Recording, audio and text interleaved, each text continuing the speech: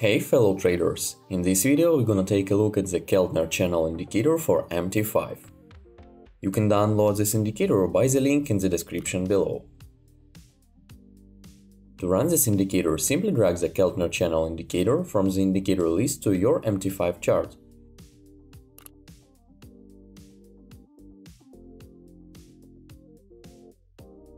I also want to recommend you the FXSI order book indicator.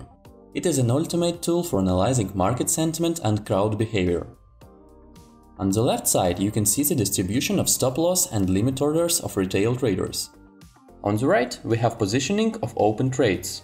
Blue are loss trades, orange winning trades. To the left, sellers. To the right, buyers. This information provides infinite possibilities for market analysis. Learn more and try this indicator for free using the link in the description below. Along with order book, you will also get access to 7 other sentiment indicators. The Keltner Channel indicator is made up of 3 bands on the MT5 platform, with 2 serving at the upper and lower bands. The third band stays in the middle of other 2 lines. Depending on the settings used for the indicator, the price usually moves up and down within the bands.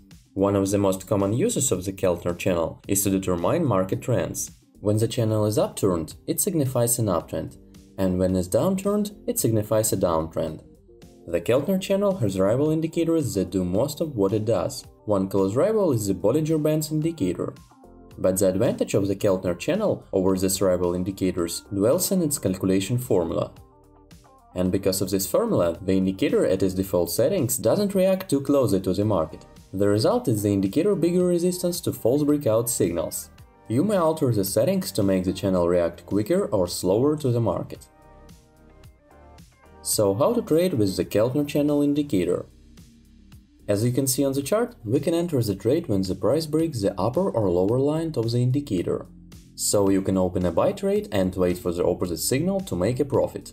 The best stop loss will be in the previous swing low. On the other hand, you can open a sell trade when the price breaks the lower channel's line to the downward.